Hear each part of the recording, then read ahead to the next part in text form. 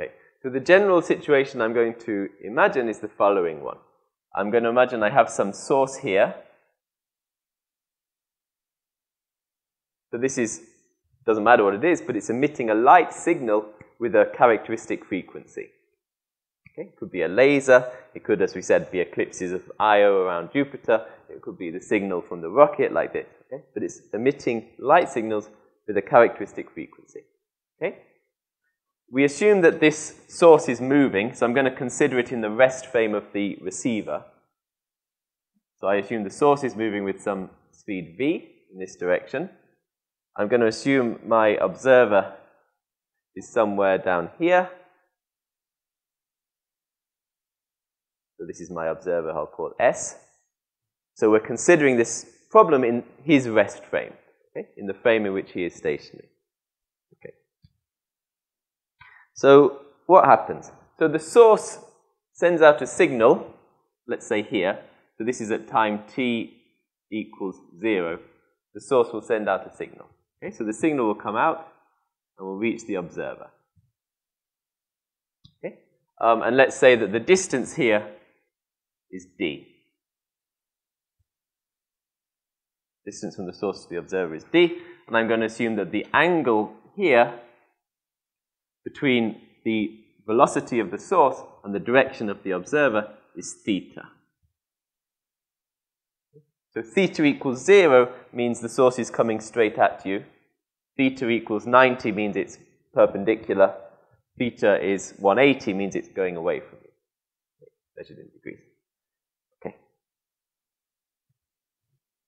So you've got a light source which emits signals with characteristic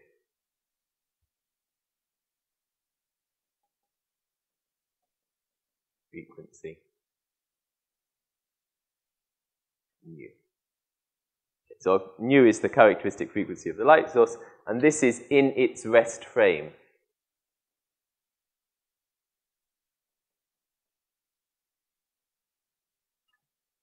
Okay. So in the frame in which it's stationary, it has a frequency nu. Okay. So the first thing is, in the frame in which it's moving, this nu will become slower, okay, because of the time dilation effect. So you can see this if you look on the diagram again here. They're meant to send the signal once every year, but because the rocket is moving, he actually sends a signal once every 1 2/3 of a year, right? So he sends a signal less often because he's moving because of time dilation, right? So that's the first thing we need to take note of. So if the light source is moving,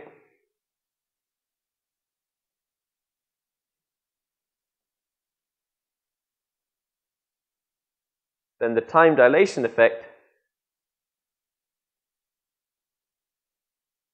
implies that the frequency becomes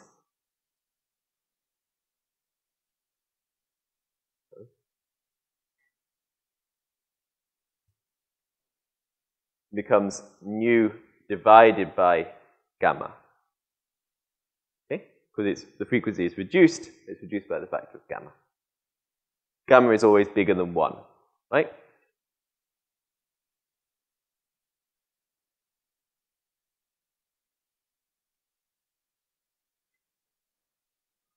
Okay, so now the first signal is here.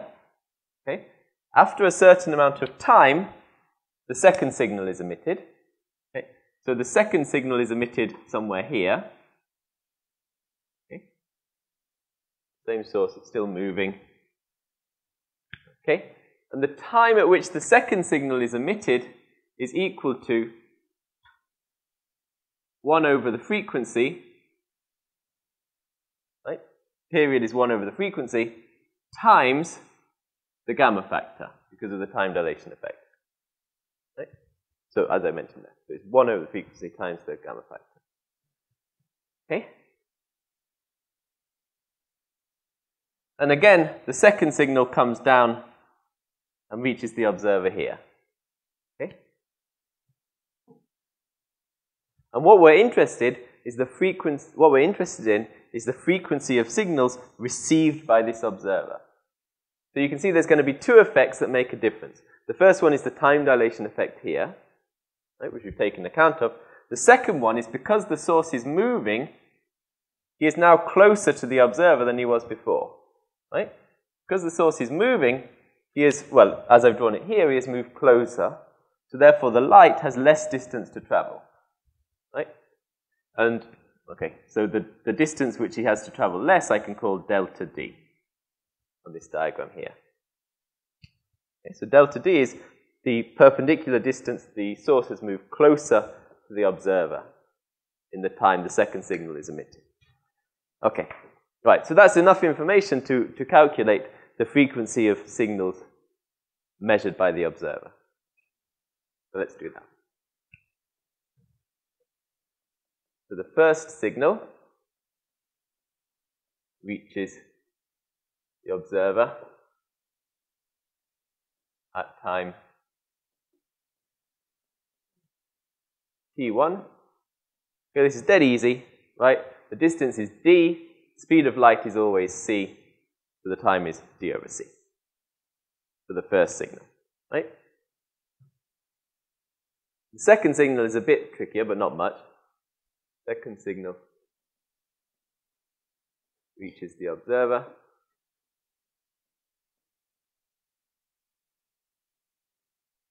the time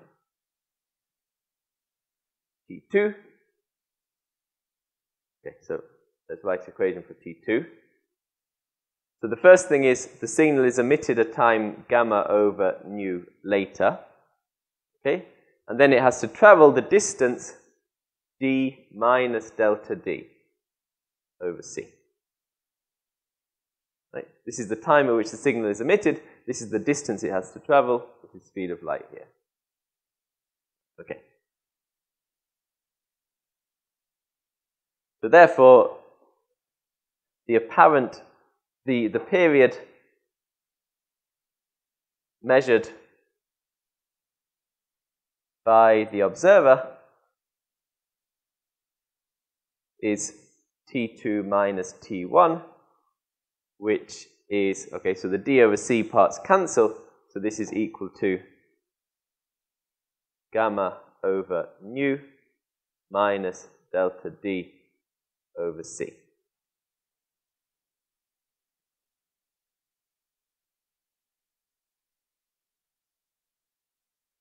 Okay, now, in the most general situation as I've drawn it there, that's all we can say.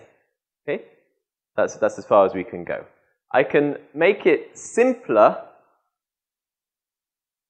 by assuming that the source is far away from the observer. Okay? So we can get a simpler formula by assuming the source is far away. What that means is that the distance here that the source travels in one period is much less than the total distance.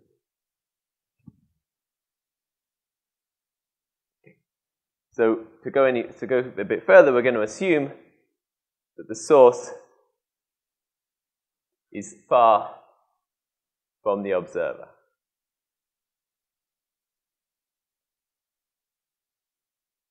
Okay? So as I said, what this means is that the distance the source travels, which is its speed v times the time, which is gamma over nu, that distance is going to be much, much less than the distance to the observer. That's the assumption we make. Okay? This is the distance that the source travels in one signal, in the time one signal is emitted, right? And that's much less than the distance to the observer. Right. So in this case, we can assume that the angle theta does not change much. Right? If you look at that picture and you imagine the observer being very far away, the two lines will be nearly parallel. Okay? So if I draw it here, it looks like this. So this is the first position of the source. This is the second position of the source. And the observer is miles and miles and miles away. Okay? So in this case, the two lines here are basically parallel. Right? The observer is so far away down here. Okay? And in this case, then, the circle here is basically just going to be a right angle. Right angle. Okay? And we know that this angle here is theta. Okay? So now, this gives us a right angle triangle. So I'll draw it again bigger to make it clearer. Okay. So we've got a right angle triangle. This angle is theta. This distance is the distance the source moves, which is that. Okay? And this distance here is what we called delta D. Right? The distance that the source has got closer to the observer. Okay. So that's a nice triangle. And then we therefore get that delta D is approximately equal to V times gamma over nu times the cosine of the angle theta. It's from this triangle here. Okay. Then if we put that formula in here, we can get a bit further.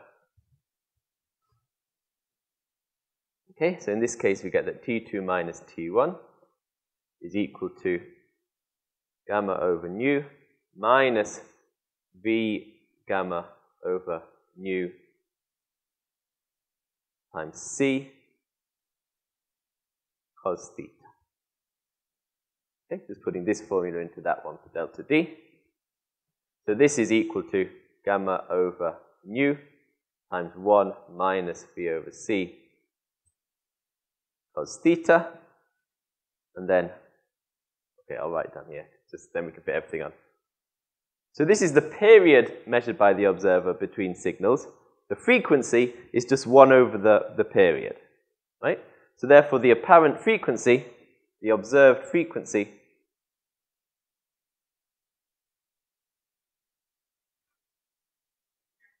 so I'll call this one nu prime, that's the frequency measured by the observer.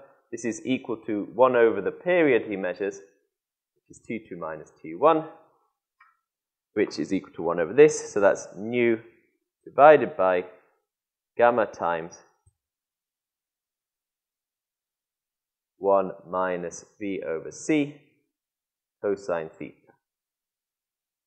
And that's our final result. Okay? This is the frequency of the source, speed of the source, angle between the source direction and the observer, and this is the frequency measured by the observer.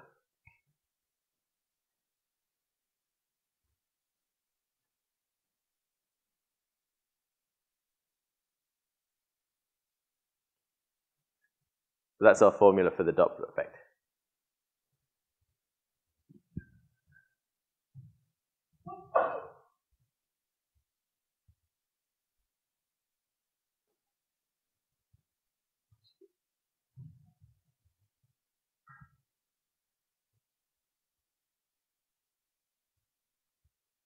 So we'll talk a bit more about the Doppler effect next time. What I just want to do to finish the class today is just check that this formula gives us the results we measured here.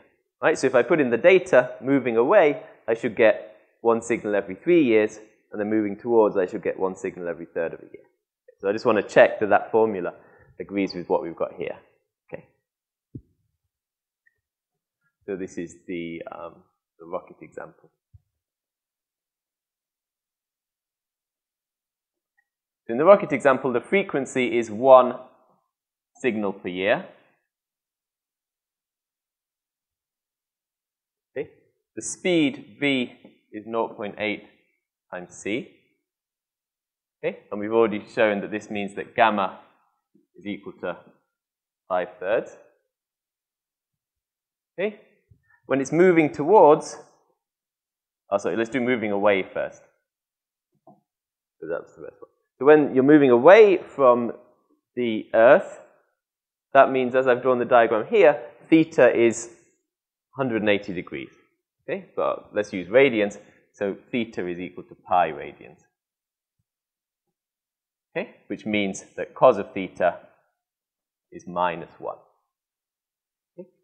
So therefore, we get that the observed frequency from the formula over there is the measured frequency, which is 1, sorry, the frequency of the source, which is 1, divided by the gamma factor, which is 5/3, times 1 minus b over c, which is 0.8, times cos theta, which is -1, so that becomes plus. Okay. So this is 3 over 5 times 1.8. Right? 5 times 1.8 is 9, so this is 1/3. Okay, so that's 1/3 of a signal per year. So 1/3 of a signal per year means one signal every 3 years, right? Which is what we found when we did the example. So that's the right answer. That's good. And secondly, moving towards,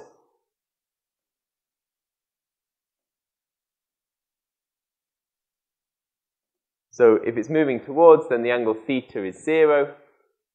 So cos theta is 1.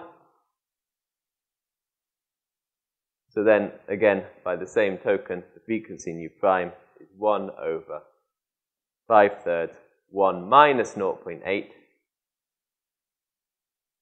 So this is 3 divided by 5 times 0.2, which is 3 signals per year.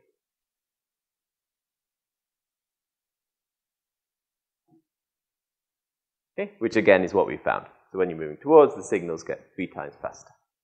Okay, so we've checked that our general formula for the Doppler effect works in this example. In the next class, I'm going to talk a bit more about the Doppler effect, and in particular, this factor gamma here. So this factor gamma here is from the time dilation of the source. Because the source is moving, it's emitting more slowly. Okay? So this gives you a second way that you can test the time dilation experimentally. Okay? You take a source which is moving, and you see if this factor gamma appears or not. Okay? So there was an experiment called the Ives-Stilwell experiment, formed in the 50s, I think, which did exactly that. So they measured time dilation by using this Doppler shift formula. So I'll talk about that next time. Okay.